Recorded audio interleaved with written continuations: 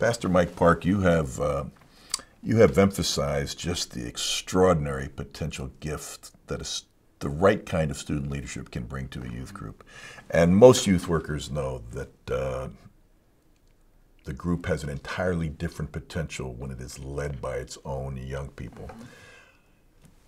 How do you discern the young people who have the charism or the gifts for that leadership, and how do you bring them forward and form them to be able to bring that gift effectively?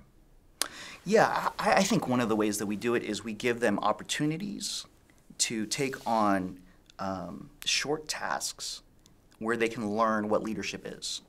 See, what happens a lot of times is that we have a student leadership team, and there's an application process or there's a recruitment process, and you're given this title of student leader, and you're thrown into it. And we're going to decide whether you did a good job or a bad job at the end of the year.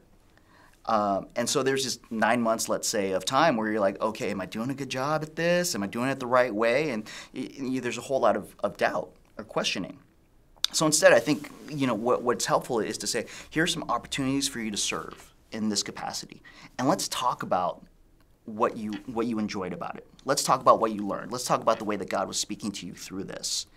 And I think the debrief process and the evaluation process is so important. Again, we talked about discipleship, how leadership really needs to be a part of our discipleship. I really think that discipleship happens best in the context of relationship. And I think leadership is the same way. Student leaders should feel like someone is with them, walking them through the questions of what it means to be a leader. Scott Cormode at Fuller Seminary, he talks a lot about we learn leadership in the parking lot, just like we learn how to drive in the parking lot, right? You do that before you put someone out on the highway. And I think that's true for students as well.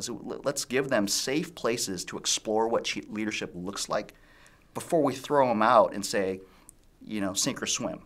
Like, you're either going to be great at this or you're going to fail at this. I think that's unfair. So let's give them small ways to be able to exercise and learn and go around the parking lot a couple times so they can figure out what leadership is.